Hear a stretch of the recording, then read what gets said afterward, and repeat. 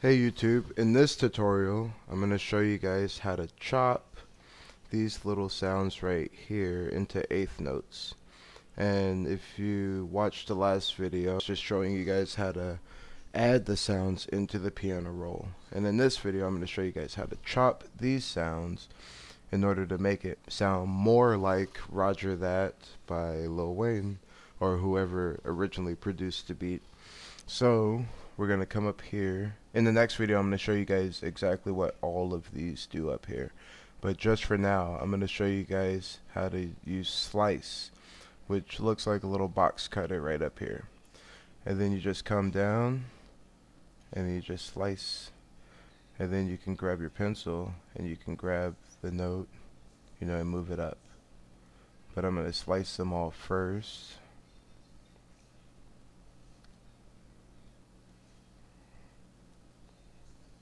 Like so.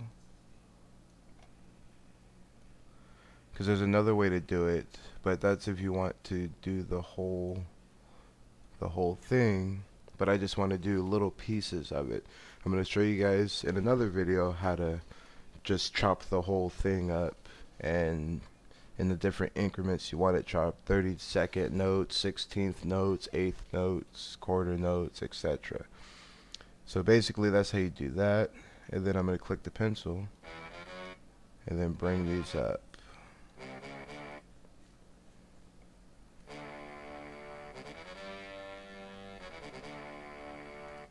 Alright.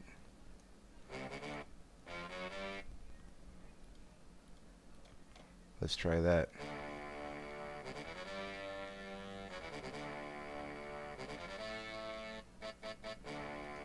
Alright.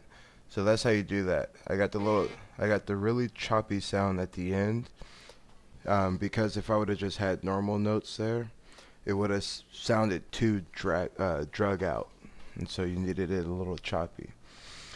And so basically this is the example I'm going to be using for the rest of the tutorials today or tonight, that I'm going to be showing you guys a bunch of different things on how to mess with this a little bit.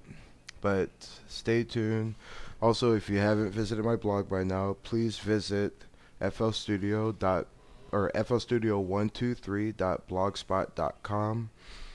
There's a lot of tutorials, VSTs, FLPs, remakes, all kind of things on there.